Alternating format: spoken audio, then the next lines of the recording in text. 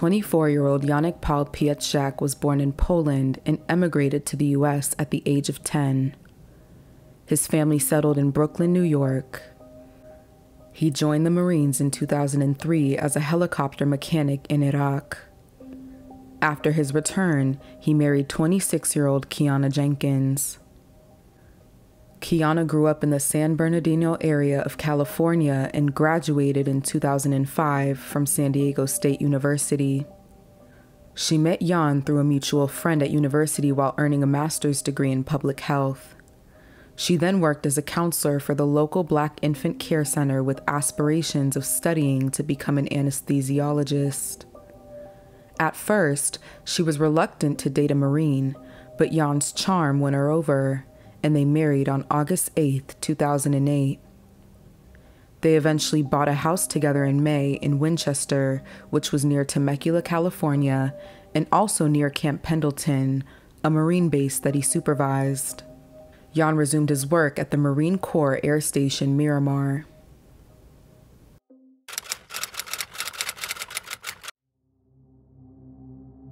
On this Wednesday, Jan didn't show up for work. His supervisor called his cell phone without any success. After trying his phone a few more times, his supervisor suspected something was wrong, as this was out of the ordinary for Jan. He then called the police at 9 a.m., but on the other end, Quiana also did not show up for work. Her concerned supervisor also called the police, and so they decided to check in on the house. Upon arriving at their house, deputies noticed that the front door was left open. At the front door was a purse that was dumped on the floor and an open cabinet door. The house smelled of natural gas and gasoline. As they continued to enter, they noticed the dead bodies of Jan and Quiana in the living room. There were no obvious signs of forced entry aside from a removed screen from a kitchen window on the ground. There were numerous shoe prints found throughout the house, indicating that there was more than one person. A knife was also at the center of the table in the living room with open alcohol bottles on the floor. Jan had dripping blood stains on his knees and legs and was bleeding from his head. He appeared to have been assaulted before he was shot, as they noticed bruising on his right side and back that had a shoe pattern. Both of his wrists and ankles were bound with red duct tape. A sock had also been placed in his mouth and secured, and he was shot once at close range. Quiana was found naked, with her wrists bound the same way. A sock was placed over her eyes and secured by tape with another piece at her chin area. A and red candle were found between her legs, and a C was spray painted on her stomach. She was also shot at close range. Upstairs, they found a nightgown with the straps cut off, the packaging for the vibrator, the roll of duct tape, and their small dog in the master bedroom. The room appeared to be ransacked with drawers opened and clothes all over the floor. The jewelry box in the master bedroom was missing, and no wedding rings were found on the couple.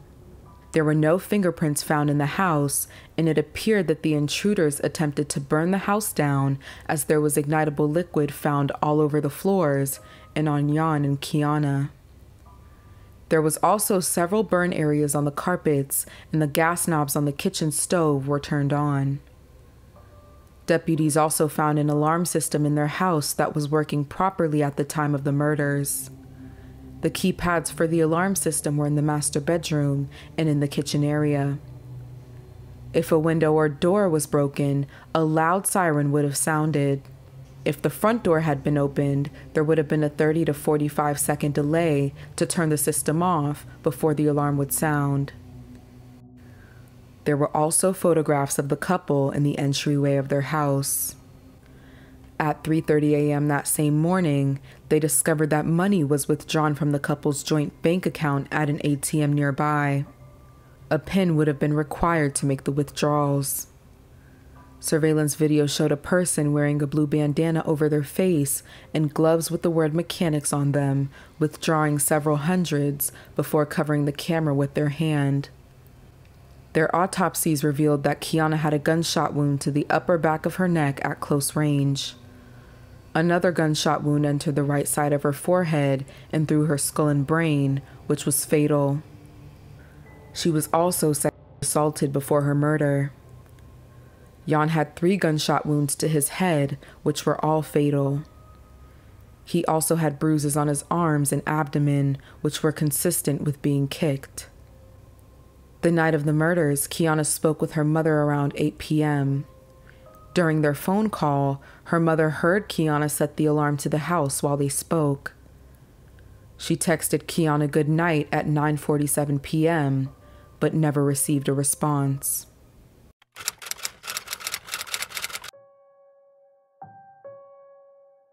The investigators began focusing on the military connections and looked into Marines who have worked with Jan. 2 of his friends told him that he was a talker who liked to brag about his wife and the life they were building together. He also talked openly about his reenlistment bonus of $30,000 and having lots of cash on hand at his house and plenty of wedding gifts.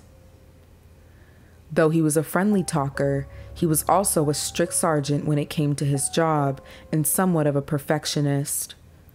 He rubbed some of the newer Marines under his supervision the wrong way when he got on them for not doing their jobs correctly.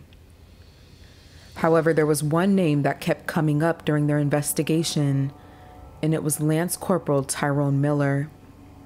He was one of Jan's supervisees who often butted heads with him.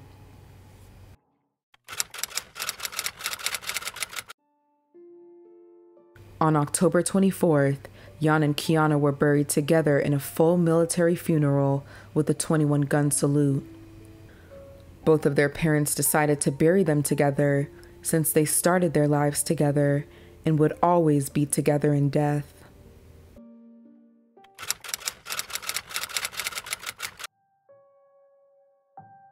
After the recurrence of his name, investigators decided to bring Tyrone Miller in for questioning. He denied any animosity between him and Sergeant Pietrzak and claimed he mentored him for the past 9 months.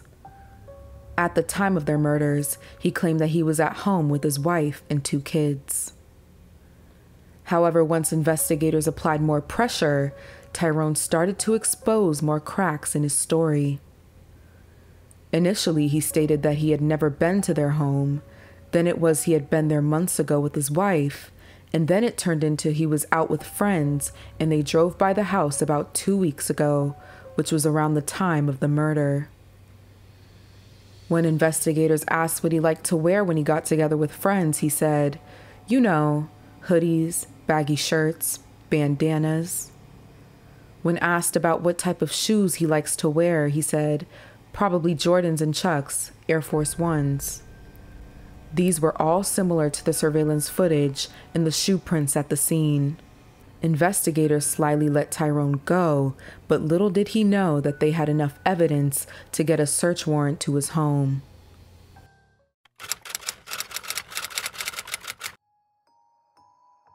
The following day, they arrived at Tyrone's home, and nobody answered the door despite people inside.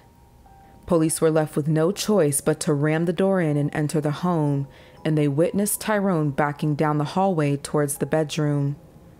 He even grabbed his toddler daughter and held her up as a shield. Once he put her down, the police secured Tyrone and his wife and began searching the home for evidence, which took little effort to find. A piece of paper with the Pietrzak address was found under a sofa cushion in his family room. There were multiple blue bandanas, gloves, and socks, and a backpack with bolt cutters, ammunition, handcuffs, and a handgun magazine. They also found Jan's wedding ring, his blue uniform hanging in Tyrone's closet, and a gold bracelet with the couple's name inscribed, and the murder weapon in his room. Tyrone's gloves would later match Quiana's genital DNA, and the blue bandanas had blood that matched Jan. Tyrone was immediately placed into custody, and after an hour of being confronted with all the evidence found, he confessed. He tried his best to minimize his role and said it was only supposed to be a robbery at first with two other Marines, 18-year-old Emrys John and 20-year-old Kevin Cox. He claimed that he only took the ATM card and jewelry and that he beat the shit out of Jan. He also admitted to spray painting racial slurs on the walls to make it look like it was racially motivated. He denied shooting either Jan or Quiana and pointed the finger at Emrys John. Soon after, detectives brought Kevin and Emrys in for questioning. Kevin was an electrical technician in Jan's squad, and Emrys previously reported to Jan but was transferred to work under Kevin months prior to the murders. Kevin tried to deny being present, but then admitted to going to the Pietrzak home and said he was really f***ed up by the time they arrived and stayed in the car. He admitted, though, that it was him who rang the doorbell to get Jan to answer and turn off the alarm before he was ambushed.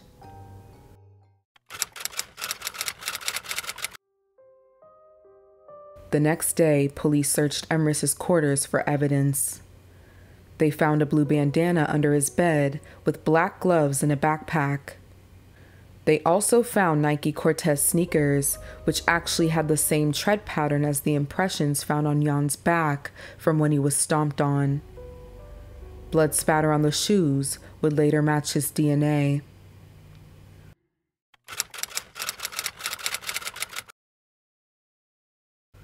Upon speaking with Kevin and Emrys, they also learned that there was a fourth Marine involved, 21-year-old Kashawn Sykes. Kevin and Kashawn admitted their involvement, but denied shooting the newlyweds.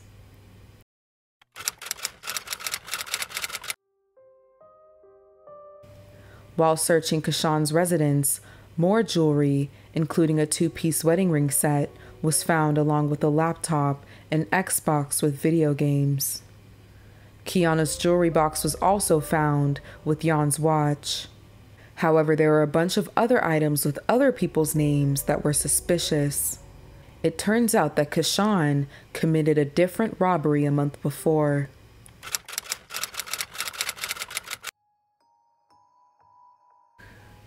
A man named Eric Thomason, his girlfriend Nancy Balcombe, and their children were at their apartment when a young black man wearing a bandana over his face entered while holding a gun. He demanded that Eric get down on the floor on his stomach. Suddenly, 3 more black men, 1 white man, and a black woman entered the apartment. The group began to ransack the apartment for valuable items and asked Eric to hand over cocaine and guns, which they believed he possessed.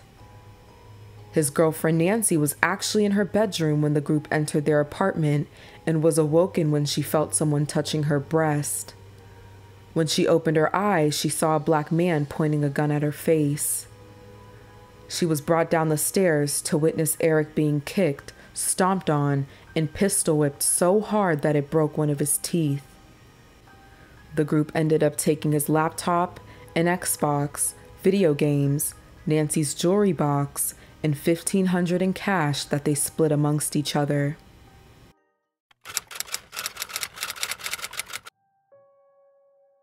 The white man who was present in the September robbery was a man named Justin Weisinger. He worked at Camp Pendleton and befriended all 4 of the men in custody. He said that he was in custody for a different crime at the time of the murders, but when he came back on October 20th, Tyrone filled him in on the crimes they committed.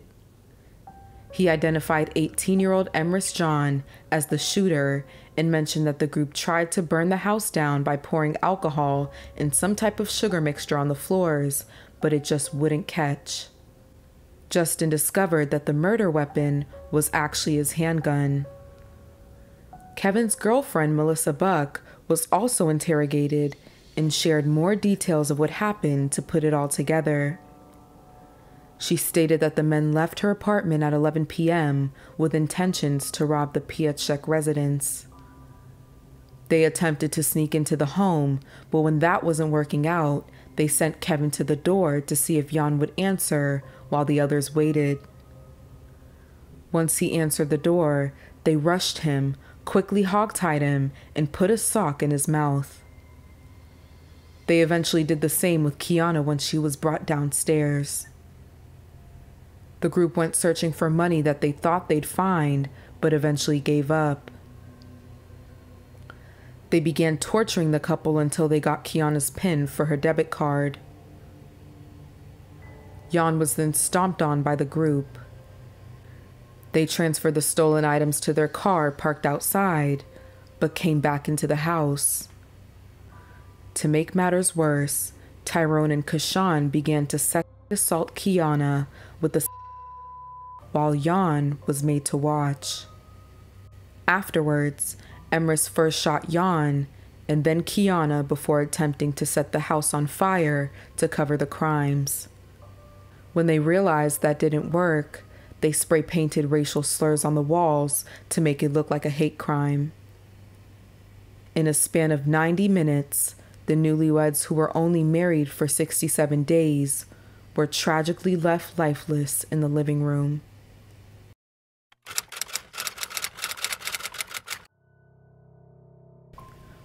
All 4 men were charged with 2 counts of first-degree murder, with special circumstances as the murders were committed in the course of a robbery and sexual assault. All pleaded not guilty and were dishonorably discharged from the Marines. The district attorney sought the death penalty against all 4. The prosecution set out to show the jury the double lives these Marines had led: soldiers during the day and criminals at night, committing numerous home invasions and burglaries throughout the Riverside area. The preliminary hearing in the spring of 2009 had to be suspended when Kashan Sykes stood up in the middle of the hearing and began urinating and flinging droplets around the courtroom, claiming that he was trying to banish unseen demons.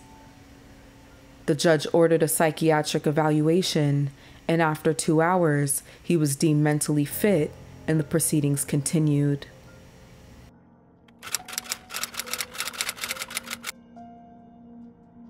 All except Kashan went on trial as there was limited space in the courtroom. The findings were that Tyrone Miller was the mastermind behind it all, Emrys John was the shooter, and Kevin Cox played his part by getting Jan to answer the door so they could all gain entry. Jan's blood was found on Emrys's shoes, and the shoe prints matched the shoes all 3 owned. The prosecutor was also able to bring in the September apartment invasion and robbery that occurred a month prior, but no other robberies the group was suspected of committing in the area. One of the most shocking pieces of evidence was something that Emrys had posted on his MySpace page before their murders, which wrote, "Chillin', waiting for the killin'." The court believed the motive was to get a big payoff by stealing the wedding gifts Jan had talked about and money they thought was in the home. Perhaps they also wanted to get revenge on Jan for being tough on them. In fact, 2 days prior to the murders, Tyrone testified that Jan told him that there was no chance of him being promoted to corporal because he didn't feel he had earned the distinction yet based on his performance. He said he went home and drank 2 bottles of hard liquor and wanted to speak with him about it that night. Except he took 3 men with him and firearms. Each defense tried to argue that their client played a small role in the home invasion and murders and should be spared from the death penalty.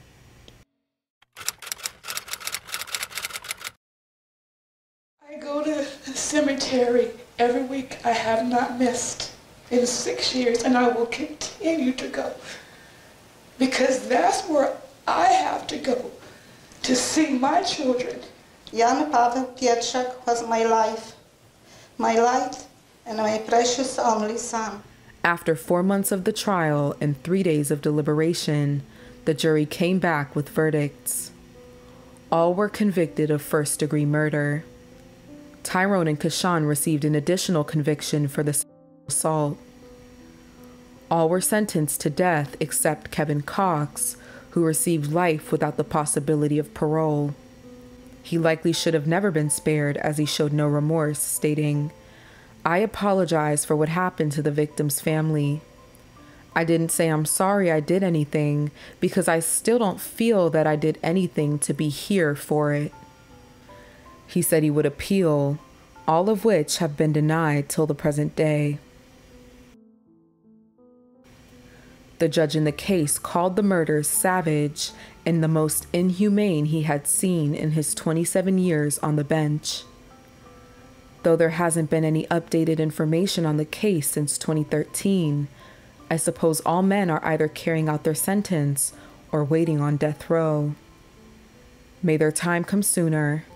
May Jan and Quiana rest in paradise and their families find peace and justice. Thank you all for watching.